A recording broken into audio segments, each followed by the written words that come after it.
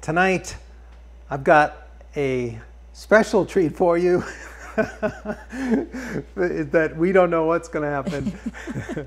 No, I am going to show you a simpler way to cut mortises on with using a router. So routing mortises. Now, if you've taken any courses with me, you know that I favor the hollow chisel mortiser because pound for pound, it's a fairly inexpensive tool that does a great job. And if you're going to be cutting a lot of mortises, having a hollow chisel mortiser is a great tool to have. But if you don't want to buy a hollow chisel mortiser, or you just don't think you'll be cutting that many mortises in that way, and you want to use the router, I want to show you a technique tonight. And this technique actually will come in handy when you can't use the hollow chisel mortiser. So I hope it's helpful. Hey, if you like this content, check us out at epicwoodworking.com. Become a neighbor. We'd love to have you in the neighborhood, the neighborhood. But let's get started. All right. So what I want to show you is just using a plunge router with a spiral cutting bit and a guide. So I'll have a router guide on here, and this is somewhat a simple method. Now I'm going to plunge and just cut a slot mortise in this rail. Now let's just for kicks, let's mark out a little space here. I don't want to hit.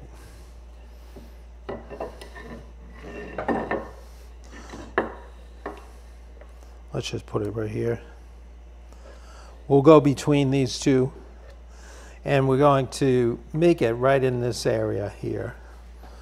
So what I'm going to do is set my router to plunge. I'm going to go down and touch the stock, and then this one has a depth setting on the side here, and I just hit the stop, and now coming up with my depth setting, I'll bring it up just about 3/4 of an inch. So we're going to plunge 3/4 of an inch into this piece. Now, it would have been nice if I chose a wider piece because it would be more stable, but I'll show you a way you can actually make it more stable. So we're going to clamp this onto the bench for our demo.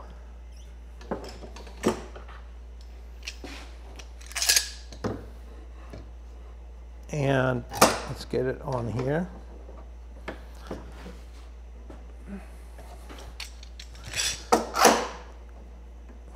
We've got our last session of our end table course coming up right after this. So I've been excited for that finale. That stock is probably from that course, huh? This is actually a cutoff from, well, not exactly that course, but anyway. So when I'm on here, I'm a little bit shaky, okay? See that? Yeah, sure. I mean, I'm shaky, plus the thing's shaky. It's not good, all right? So I'm working with a stop. Now, when you plunge your router, if you're looking down from the top, the router bit is always spinning clockwise. So when it's spinning clockwise like that, it will pull the fence toward the workpiece if you move from right to left, looking down on it as I am here. So it's pulling toward, the lead of the cut is going toward the fence. So as I'm pulling, I want to take advantage of that because I want that fence to stay tight to the workpiece and not come off. So I could just simply plunge in that way and do a plunge like this. Let me just do a little bit here.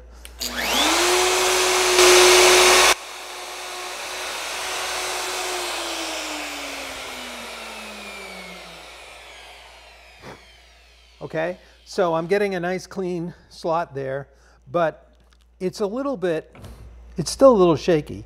So as a stabilizing factor, one of the things I like to do is put a guide on the other side. So once you've got your adjustment to your distance, you know, how far off the the face of the workpiece you want your mortise.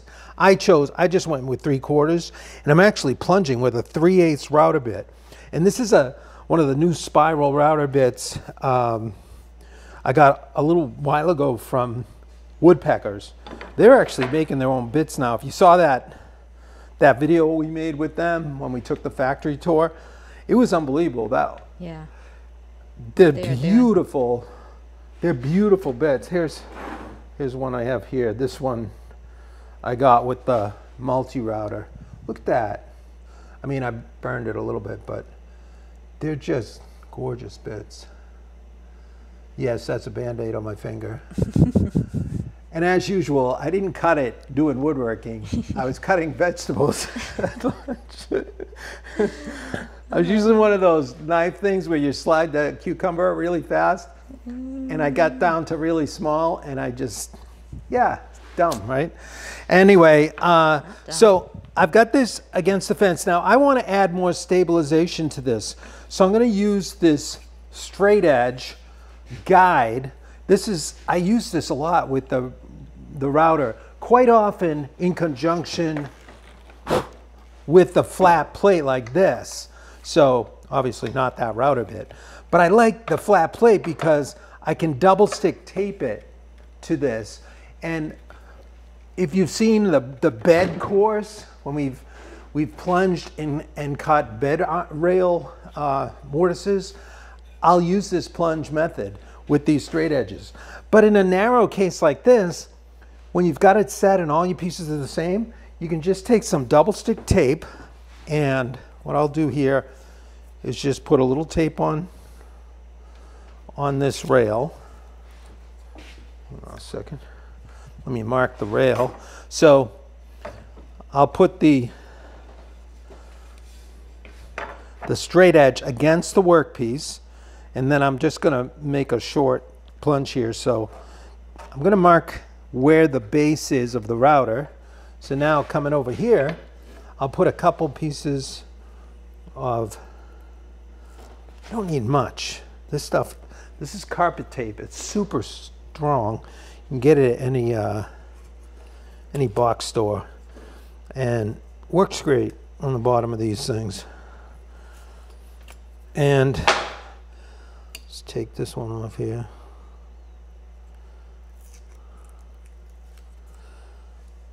Was that a spiral upcut bit, Tom, did you say?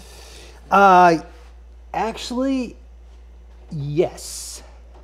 I had to look at it to see if it was downcut. It is an upcut. So it's great for cutting mortises because it's pulling the shavings right out.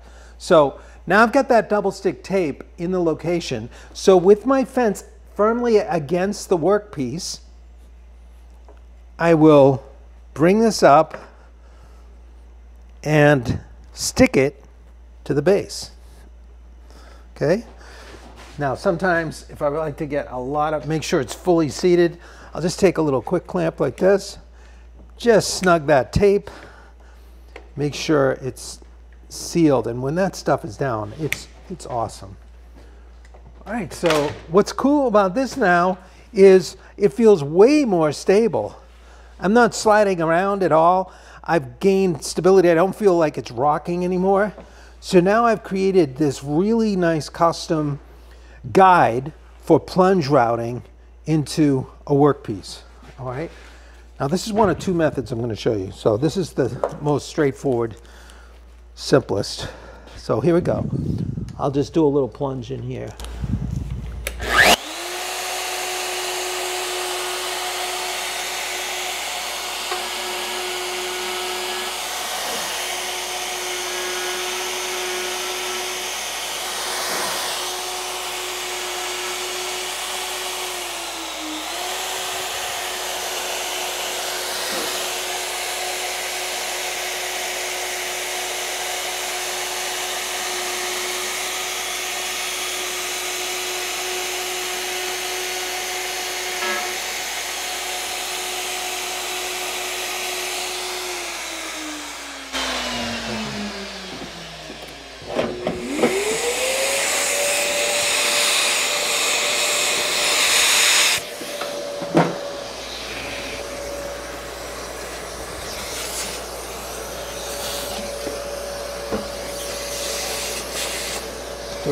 more.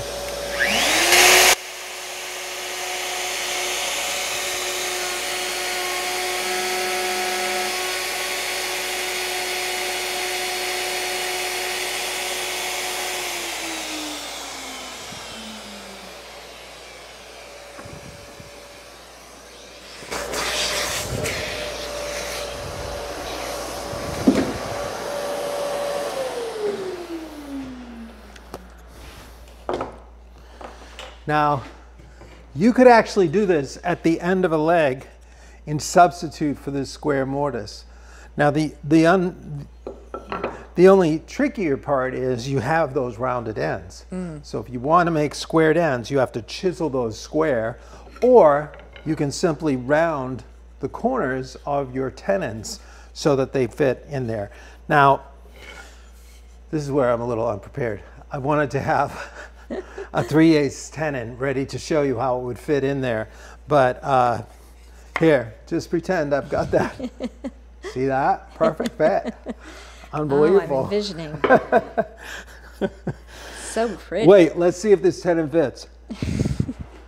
Oh, perfect. All right, so anyway, that's one way to cut a nice tenon, a mortise. Now that is clean and smooth, and I'm telling you, that upcut bit, it's so nice.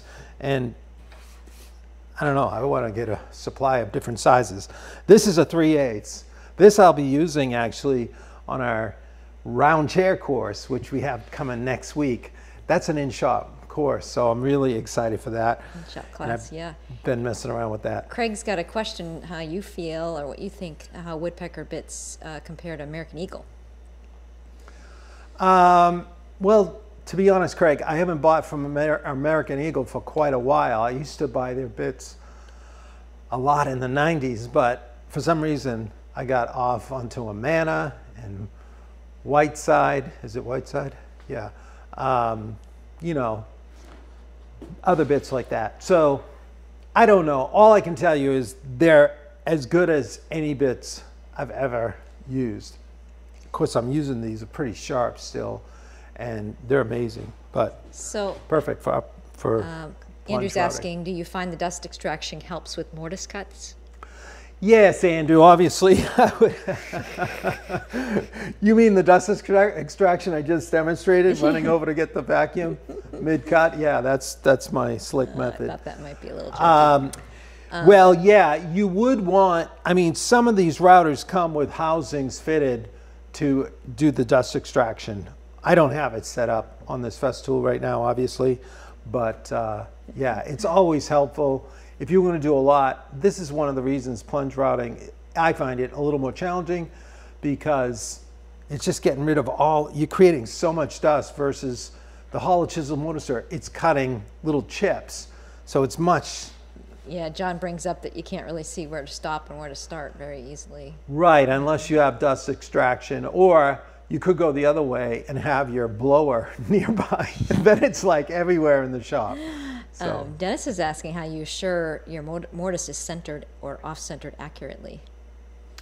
Oh, well, Dennis, I would make test cuts first. I would have a piece like this, and I would set it up. So I just set this to, it was 3/4, and man, it is spot on 3/4. So I don't have it set for anything in particular right at the moment, but all I did was adjust to the fence, you know, measuring over from the fence to the blade, but it's spot on. So then you want to take off your sticky thing, and let me unplug this, so play it safe here.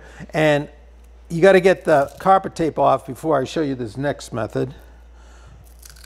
Now this stuff sometimes leaves residue, which can be a pain, because it makes the next thing you do very sticky.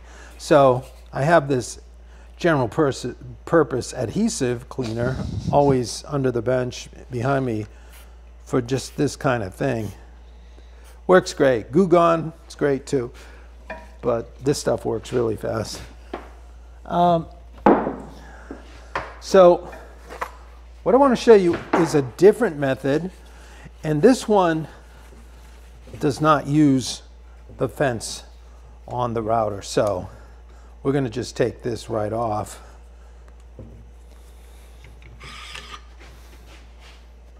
Okay. And what we're going to use this time is a collar. So this technology, this is high tech, is called a guide collar. So it's an inch, sorry, it's a ½ inch outside diameter, this guide collar.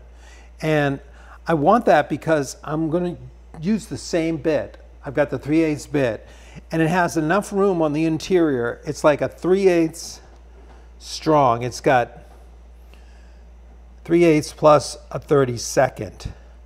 So that would be 7 32nds. Is that right? No, I'm not saying that right. Yeah, that's right, 7 32nds. So these guide collars, if you're not familiar with them, they come in sets. This is my beautiful brass set that someone sent me. It's so nice. I've used it a few times. I like it a lot. It doesn't have any missing like some of my old ones, like this one. But anyway, they are great because they come with all the different collars, and you can use them for the appropriate bit and the kind of guide work that you're doing. So with this one being a ½ inch outside diameter, and given I'm going to be running a 3/8 bit, I'll have a 1/16 inch offset on each side. So you can use that as with just a straight edge and just consider the offset, and you can get a good plunge route slot. But there's another way to use these, and that's to make a guide channel similar to something like this. So you make a slot, and that guide collar, I mean, that fits so nicely, it doesn't even fall out. But that's perfect. So that guide collar goes in there, then you plunge, and then you just slide along your channel. It shows you exactly, it takes all the mystery out of it. It's not going to slip, and it stops at the end, you know?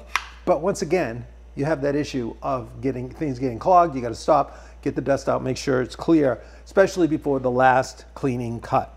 Okay, so let me just show you one way you could make these slots is you could simply take a ½ inch router bit, and with a straight edge, just use that and plunge and make a slot, and then that ½ inch slot will be the guide for your collar, in which you'll be running a 3/8 bit. Now, this is a technique that some of you may know already because we use this quite extensively on the Adirondack chair project. Remember that one? We made a curved groove in the template for the seat slats, and you had to first make the groove, the template with a 5/8 slot, and then you ran a ½ inch collar in there, and you got your whole seat set that way, seat slats in that way.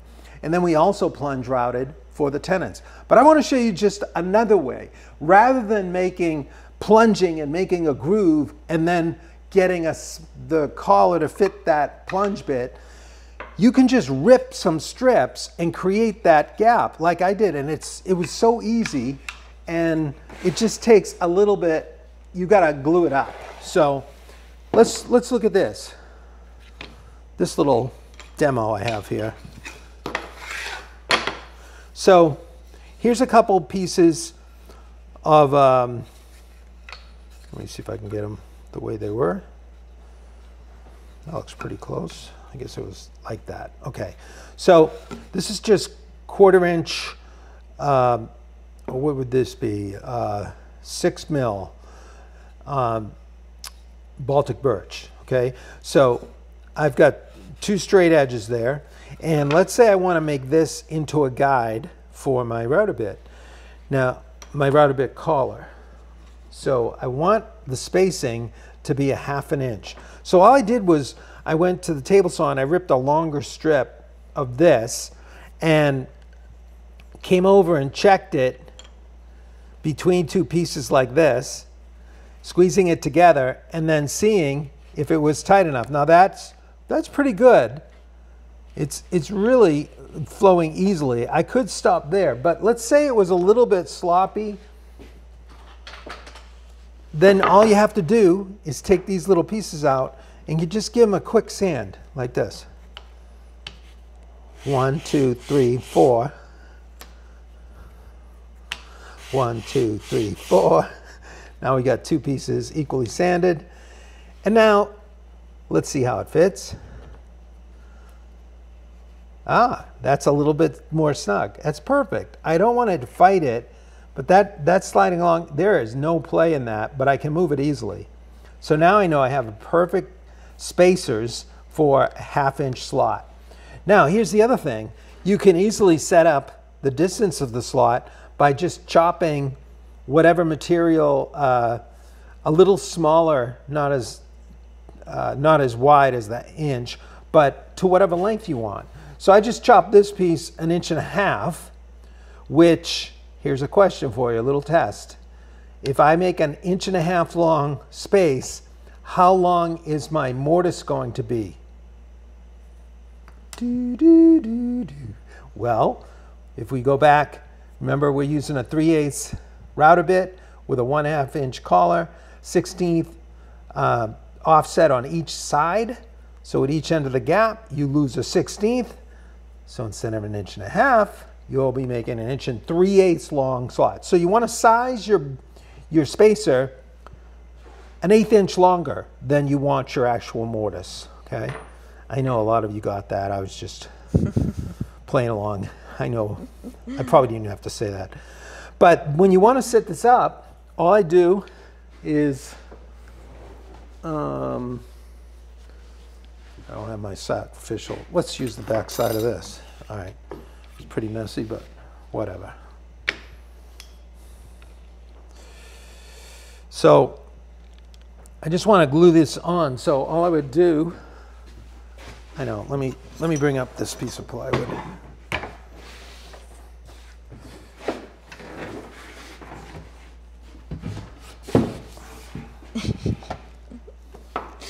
MDF, I mean, here we go. Just a little help. It's a little bigger than it needs to be, yeah, so.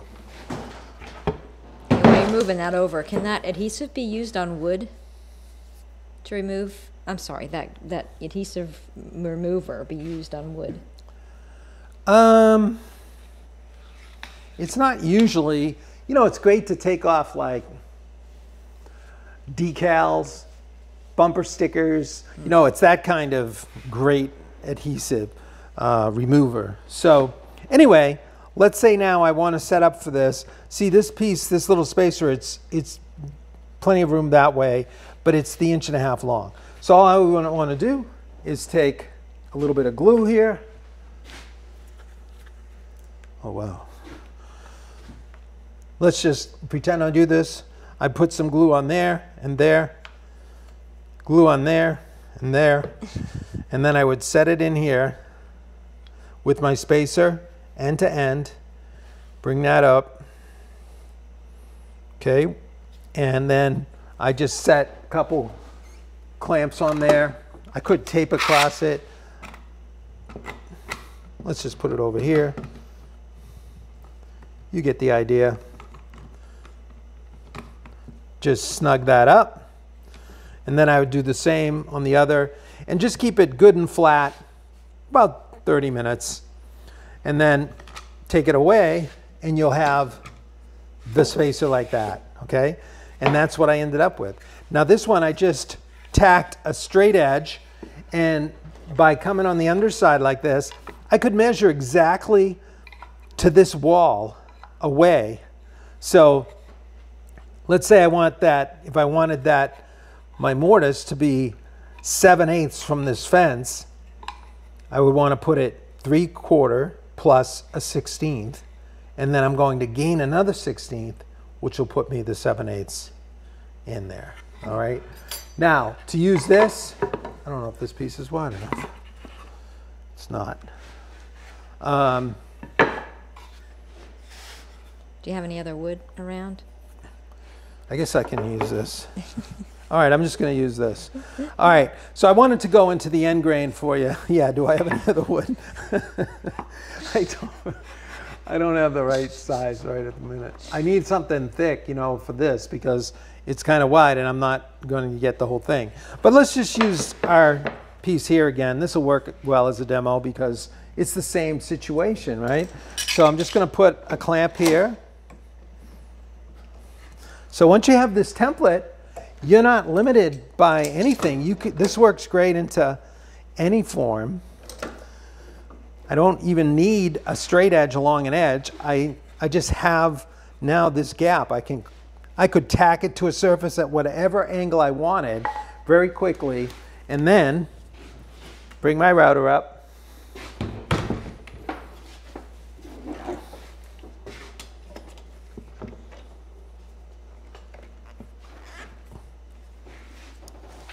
Get my safety gear on, and whoops, I need my collar. Here's the right guide collar. So just slide that in there. This one I could actually pop that plate out, but I'm just going to screw this on. Looks like a light switch cover. Yeah, a little bit, doesn't it? Okay, so we just lock in our collar. And now it fits right into the groove. And here we go.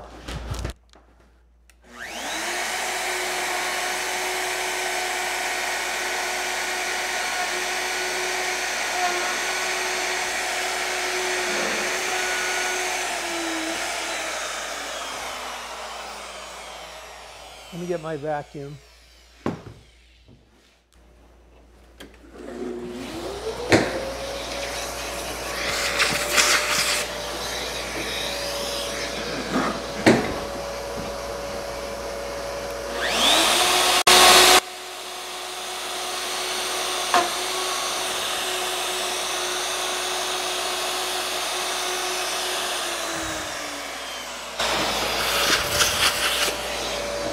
All right, let's make sure we're all the way.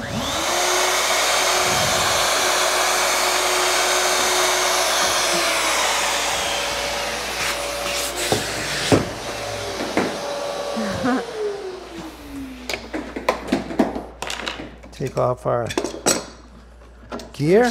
And there you have it, a perfect mortise, nice and clean and very accurately right where we wanted it. So the big issue is the dust extraction. That's a challenge when you're plunge routing mortises like this. So if you're doing it all the time, factory type setting, of course you would have vacuum type attachments to make that happen. So anyway, that's a crash course in using your router for plunging and cutting mortises in two different ways, a fence and the guide collar system. Many options for this method. Any other questions? Yeah, Tony was asking, could you use a router fence on both sides too? With the collar method? Might have been a ways back because it was another question. Maybe. I'm not sure if you can put another fence on the router. I just double stick tape a piece, but there probably are routers that have the double fences. So yeah, probably could. I think there actually is an attachment for the Festool now that you mention it, Tony. Or I'm thinking about the domino maybe. There's a type of guide that hits both sides, but yeah, not for the router. So awesome. Okay. All right, everyone. Well, thank you so much for being part of this. Hey, if you want to be part of that course, check out the website at epicwoodworking.com. Last session, you can always get in still. So thanks for hanging out with us. Nice to be in the shop for a little bit. And on behalf of the camera lady and myself, look forward to seeing you next time right back here on Shop Night Live. Good night, everybody. Good night, everyone. Thank you.